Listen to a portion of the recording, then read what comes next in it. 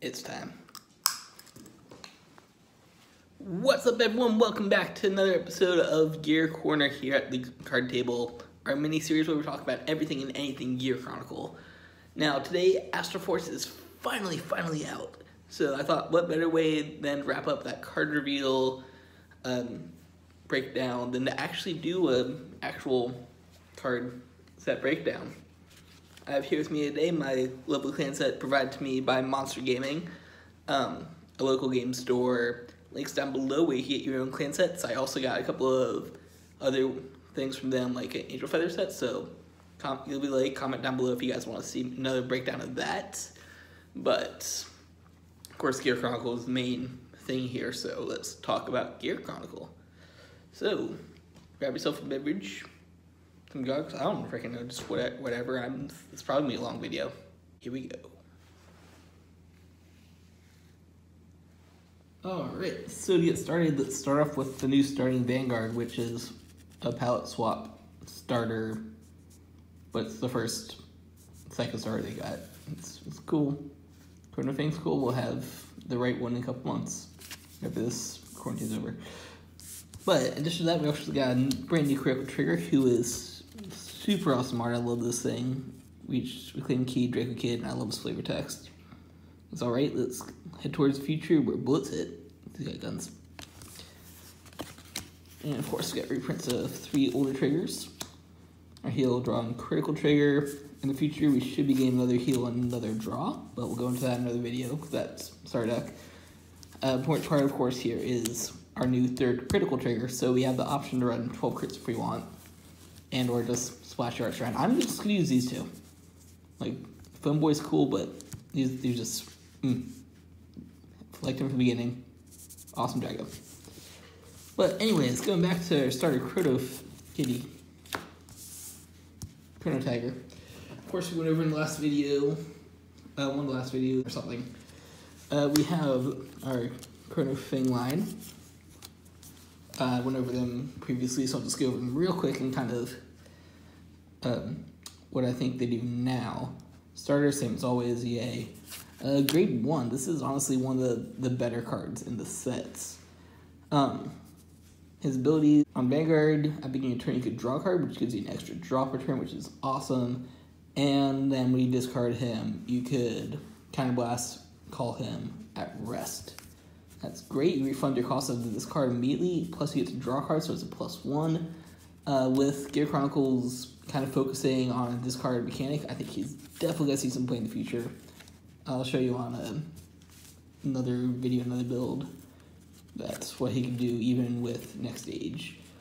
Just in that, we got Credit White Tiger, SP. I need more SPs. These were like the only ones I was able to get. Yeah, so same thing as him, kind of being trying to get an extra draw, but he makes you discard it as well. Discard is good for that, and a couple other things. And another discard effect, when he attacks on rearguard, you can discard to give him a crit. Not as important, but I guess the extra crit pressure for free is kind of nice for free discard a card.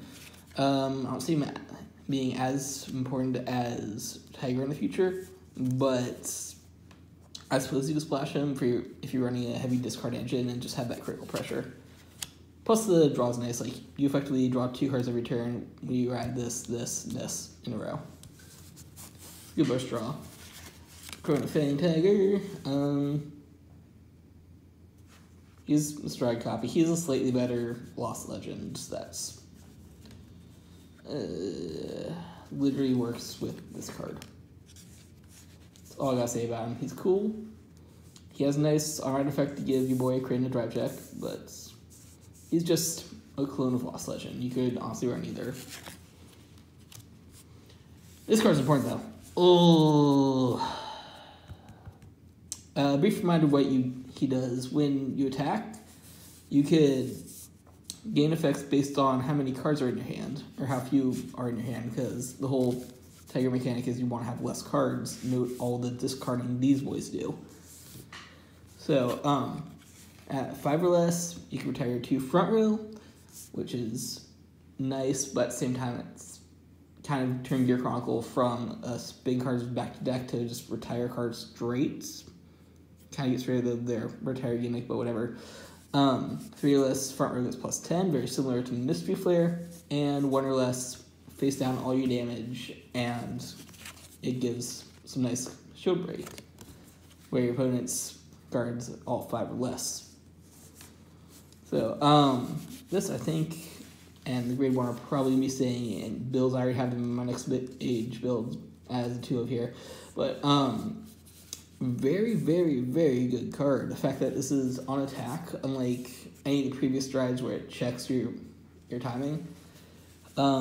This means you reward aggression. You're able to field cards and just go nuts every turn, or you can just guard everything and say, oh, hey, now I get to restrict you while I attack. Like, it's a very, very useful card to just kind of sit on if you're forced to hard ride a grade 4. And 15k base is kind of nice for that as well, especially going against actual numbers that usually swing in like the 14s when boosted. So, super awesome cards, but you already know about them. Let's move on to some stuff I have shut off. Alright, starting with the doubles. Reinvigorate Winged Dragon. He has an effect where once per turn, you can still blast 1, bind 2 of your rear guards. This does include him if he is on rear. And when you do that, you can check your top 3, call 2 of them, and bind the other. Now this is made from Mystery Flare. I don't know how the tech's going to work on him. I think it's going to be like a 2-of or something like that. But effectively this replaces your old 4, why can't I, or Valkyrion. Why do I not know his name for a second? He effectively replaces Valkyrion because you're instantly, if you bind him, that's 3 of the 5. And then if you had like another 2, say this example, boom, there's your Valkyrion that you had before your grade 5 and binds them. So this is great early aggression, helps you step your Mystery Flare, helps you get those bind numbers, and on top of that you also get another bind. So you could like, even if you hit him, then like, just pulling this for example because it's a stride, pull him and him, boom, there's an instant 7 in your bind zone. All of a sudden Mystery Flare has the ability to have triple drive and a crit. So very good combo card. I've seen some people attack him on some online matches I watch, but I just don't know where this plays for him in the deck yet. I'm sure in the future we'll be able to make a build exclusively around him. And the more important card, also known as the melee of standard, I'm calling it right now. This boy, his name is Deem Scarab Urcob, but his real name is Deem Scarab $25 double rare. And falling. Oh, this boy is good. Alright, so 2 effects. First, let's go over the second one because it's kind of basic. You can discard him as a grade 3. Works just like Stride Fodder. And a couple of cards that we're getting in the future I'll talk about in a different video. Neat. Grade 2 Stride Fodder. More ways to go into your grade 4 essentially. Awesome. What's important though is his first skill. Vanguard Rearguard, once per turn, counterblast 1, discard a card from your hand. Remember the discarding? Yeah, so when you do that, your Vanguard gets a drive check. It's a very good effect. You Shadow players might know Blaster had a similar skill, where he gained extra drive for discard if your opponent had no field. This is slightly better because it doesn't have a restriction. His restriction is effectively a counterblast and discard. And you immediately get a discard refunded by getting a drive check. So if you think about it that way as a filter, but add that on to your grade 4s that often have a triple drive, add that on to, say like, what's the Tiger? There's Tiger. On Tiger's discard skill, an extra drive, once again trades off. But you're effectively getting a crap load of drive checks on your Vanguard swing. This is made even better the fact that he's a grade 2 and he can do it on himself. So if you get rushed early on, field a couple of these dudes, all of a sudden you got a grade 2 Vanguard swing with like 3-4 drive checks for no reason. Very expensive skill because you're creating counterblast and discard for a drive, but he good. Very good. Probably like one of the best cards in the set. I'd say, without looking at skills blindly, best card, second best card, third best card. Boom. Ignore the rest of this video. Follow the rest of this video. If you're enjoying this video, like, comment, subscribe. I have to say that every 5 seconds. Anyways, moving on from the shiny cards, let's take a look at the rares. And I'll take a sip of water. Stay hydrated, kids. So, starting with our other grade 4 of the sets. Novel Around Dragon, not the biggest fan of, but basically when placed, counterblast 1, discard 2, check your top 3, and call them all. This is, let's just say this would be okay as a first stride if you didn't have other options like your boy and Mystery Flare and Seem to Be Next Age. Counterblast 1, discard 2, call 3. You effectively +1 because you're calling 3 cards at the cost of discarding 2. But this is also a blind call and it's mandatory. So if you hit triggers, sucks to be you, you gotta call them. It's a very cool Paladin skill, very nice to set board early game, and you are running force markers, so even if you hit triggers, they can still be like a 15k trigger or whatever. But I just, I don't like him that much. I mean, I guess if you were running budget deck, you could have him in there. But outside of that, I struggle to figure out his use. Cool art there. It looks really cool. These double chainsaw thingies. And little anime tidbit. He and Mr. Dragon Boy actually showed up in the anime before they were spoiled as like big silhouettes fighting, so that was kind of cool. Next up, we have Steam Link's Gundea. That's a weird name. This is, I guess, the Chronofang support grade 3, even though this is a stride deck, so you're not going to have many support grade 3s in there. So, skill, discard a card, choose a rear guard, retire it, and he gets +5. Nice. He helps out with your retire engine. I guess, like, because Fang usually retires the front 2, unless you're going up against an Axel deck, which might add extra circles, you'd use him to snipe a back row card.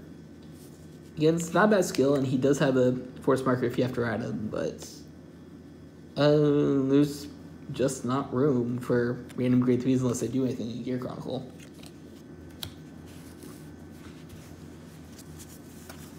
Oh, I'm so excited about her. So, Steam Maiden Ishbe. Ignoring her effect. Look at this name. You guys that were OG members of the G-Series might remember that Gear Chronicle had kind of a archetype name of Steam Maidens. All Steam waifus like Uluru, Arlim, Meliam, all that fun stuff. So this, fun fact, is Standard's very first Steam Maiden. Thumbs up for that.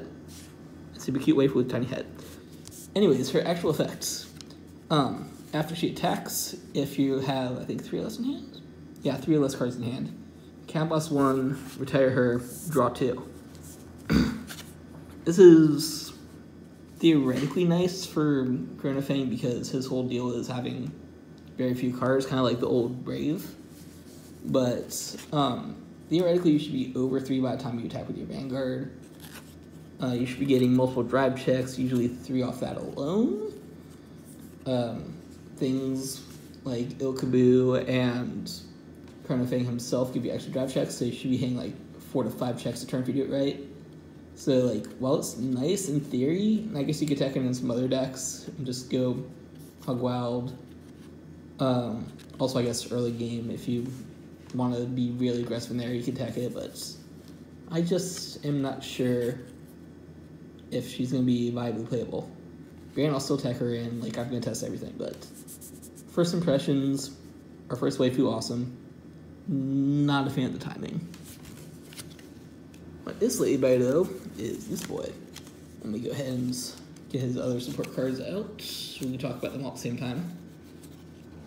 So, this trio. They've got a cool little gimmick where they're treated as grade 4s. And in addition to that, they have skills based on how many grade 4s you have on field. So, real quick, I went over their first skill. All of them are basically treated as a grade 4.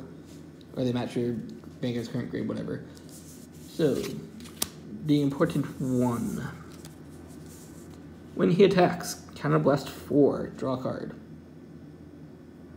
That sucks, but it sucks less when you keep on reading and says that this cost is reduced by 1 counterblast for each of your grade 4 units. He's going to be one. Your Vanguard's going to be 1. Right there, that automatically reduces to 2. And like I said, these 2 boys also do the same thing. So if you're going to be making a field revolving around them, he effectively is a free draw on attack. Super cool. So for the other ones, we got this one, who is, when you hit, just hit Soul Blast 1 and retire a card. Very good. It's nice because it says not when he's boosting, but just any grade 4. So once again, your field being all grade 4s, if any attack hits, you can use the effect. Very good. Like I said, it'll mostly be sniping back row or axial circles with it, but not bad. Final one has a basic skill where he just gets +5. That's it. +5 numbers, typically 18, 23. On an actual grade 4, that's 15k. That'll make a, let's see, 23, 28. You make numbers sometimes, but he's the common of the 3 for a reason. Not bad. These feel better. That's all I can say about it. So if you want to make a cool grade 4 deck, go for it. Based around these 3 guys. Be something to experiment with, maybe as a budget deck. I'm not sure if it's made exclusively for Fang yet. Moving on, we got a super cute new Perfect Guard. This is just like the new on-ride draw 1, discard 1. Help you filter. Another great on-ride target if you want to go 16 crit in Fang, 12 crit, my bad. But aside from that, we're probably going to be using the draw PG. Too bad that, like, I love her art. She's a freaking adorable little Steam main. Steam janitor. Why does she have to be a janitor? She's freaking cute. Like, Big Ben looking clock back there. Love the steampunk aesthetic. Moving on to the final cards are the commons. And I'll show you this set with Take a Sip of Water. So, remember before when I was talking about how there's no room for support grade 3s in Gear Chronicle? This is the exception. When placed, bind a card in your hand. Until the end of your turn, when your opponent may call a card from their hand to guard circle, he or she must call 2 instead. You guys remember Valdor? He Valdors the entire field. This is super good as a common. Not as good theoretically as something like Spinning Valiant where it does a 3-block, or was it, I'm trying to remember the mermaid that does, not Pacifica, the penguin one. Penguin girl. Anyways, so, on statement, he's not the best. He doesn't even have a gift, unfortunately, which is fine because he's a rear guard only effect. But here's the cool thing. You guys remember how Gear Chronicle had this little thing in Premium called Time Leap? Where you attack with a dude and it's like, boom, see you later, and you call another dude? This will stack on that. In the middle of a Time Leap turn, he can just keep on making 2-block on every single attack you have that turn. Super good Mr. Magician Man. Musician Man, what's his name? Mellow Amusements Colossus. You have to get used to that. I've been calling him singing and dancing this whole time. But Mellow Amusements is kind of cool. Yeah, he is really good. Standard maybe won't have as much time to shine as in Premium, but he was basically made to make Time Leap aggressive. And in addition to that, going off of your Fang turn where they're already discarding, getting -5 on all their shields, he's also saying you have to place 2 whenever you place any of the shields. Really good for your finish your turn. Really good to help you tempo. And I like him. Like, he's going to be a 1 to 2 up tech in every deck I run. At least. Move on to our couple commons. This was actually the first card that was revealed. Steam Engineer Shula. So she discarded, just like Grade 1 Tiger, you call her out at rest.